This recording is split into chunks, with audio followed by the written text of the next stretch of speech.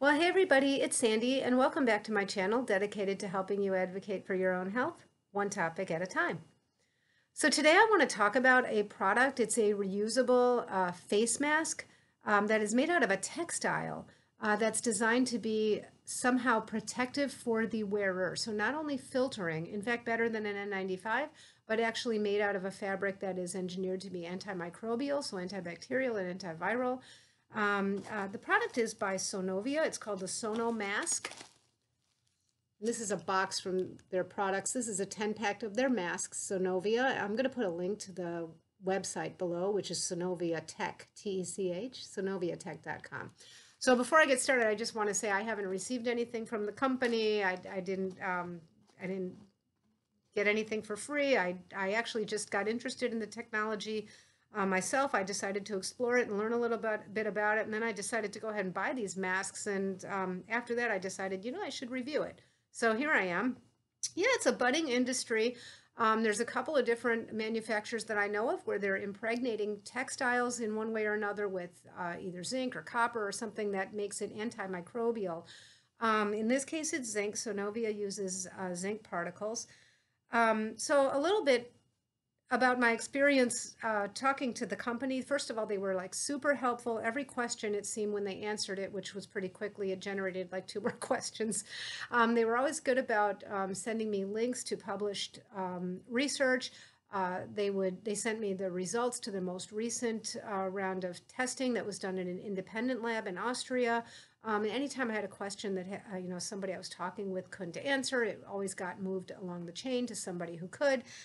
They really were very transparent. I had a very good comfort level with this company.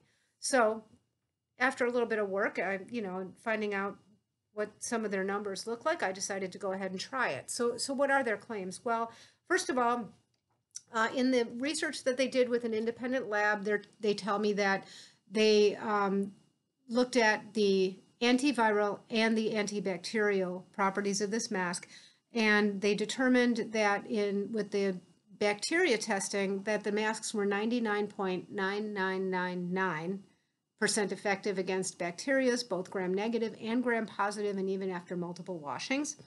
As far as viruses, I asked them about the COVID-19 in particular. Of course, they told me, they can't, in the private sector, study anything with COVID-19. Only governments can do that to even obtain the virus. So they have to choose a viral particle that they think acts similarly, that I guess has similar properties and qualities, and they chose the vaccinovirus, they said. I'll take their word for it that it's similar. And in that same independent testing at a lab in Austria, it came out to be 99.8877% effective against that particular virus that they tested.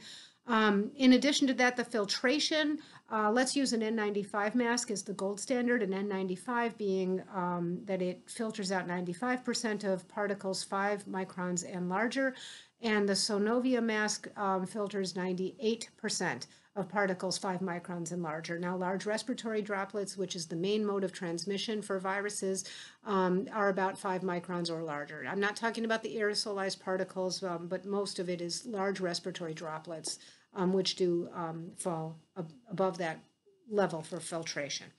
So I was pretty impressed with their data on this mask. It is washable up to 100 times. One of the nice things about their engineered product, the way they impregnate this zinc, it's not a chemical process.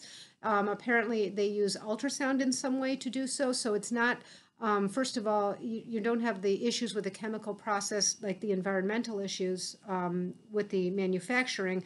But in addition to that, it means that the nanoparticles they're really part of the textile. They're not like a coating that's going to leach off or come off easily, and that's why you can go ahead and launder these either delicate in the machine or by hand.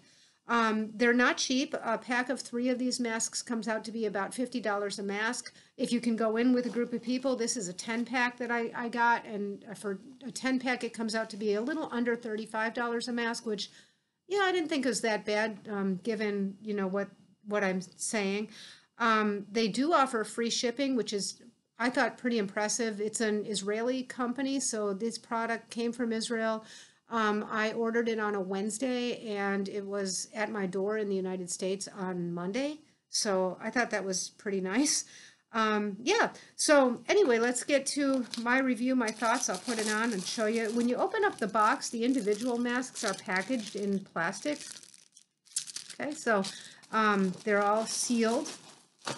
Everything's real clean. Once you open that up, you have this nice, it's 2 layers. It feels like it's a cotton poly blend. Okay, it feels very lightweight. I can tell you it's not hot at all. It's very comfortable to wear. I actually forgot I had it on for a while. I wore it out yesterday. I went outside and I came back in and I started just doing some stuff around the house. My husband walked in the room and he kind of laughed and I didn't know what he was laughing at. And then I realized, oh, I had the mask still on inside the house. So that's quite an endorsement. If we'd had something like this for the last 30 years of my working in operating rooms, it would have been a game changer. I can tell you, I never had anything quite that comfortable. Now it doesn't have that wire piece that you have in surgical masks that helps you to mold it to around your nose. I don't think that's a problem, and I'm going to tell you there's a technique I use to, once I put it on my face, that I'm going to show you, and I think I would recommend it anyway, even if it had that moldable wire, so I don't really see that as a problem at all. Now, the bottom layer, I will say there's something really nice about the way it fits down at the bottom, where unlike a surgical mask, which sort of just sits in front of your face like a screen, this is meant to contour and it kind of comes down along the underside of your chin, and I think that adds an extra barrier of protection, which I really like. So it does not have ear loops. It has head straps, which allows, I think, for better positioning of the mask around your head. Also, the ear loops make my ears sore after a while, so, and they're just kind of too loose. So when you have the head straps, what you do is you have to put them both around the top, right? So I start like this. It's very stretchy. Put it down under your chin and bring them both all the way around. I tuck my hair however I'm going to want it, and I recommend that you do like me and put your hair up if it's long. Then I take the top border, put it where I'm going to want it along the bridge of my nose, and take the top band and put it wherever I want it so that it's going to sit how I like. It is extremely cool, extremely lightweight, easily the most comfortable mask I've ever had on my face, and that's saying a lot for working in operating rooms for over 30 years. Now, I did a video about a week ago showing a trick we use in the operating room so that your glasses don't fog up when you're wearing a mask, and it involves using a piece of 1-inch paper tape just along the top border. I'm going to use that anyway with this mask, whether I'm wearing glasses or not, because you still have these little gaps right here. With any mask, you're going to have some gapping right here. You can feel how easily the air sucks in, and when you exhale, it goes that way, because this is the path of least resistance. It's like a little hole on each side. So I think one of the reasons to wear this mask is because it's affording me the benefit of some protection myself. And it seems to me that these gaps would be a good place for large respiratory droplets to fall, okay? So I don't want that. I want to be more protected. So you take a piece of 1-inch thick paper tape, 1-inch wide. This is medical tape. It's very good for sensitive skin. It won't it just doesn't bother you. I leave this stuff on all day.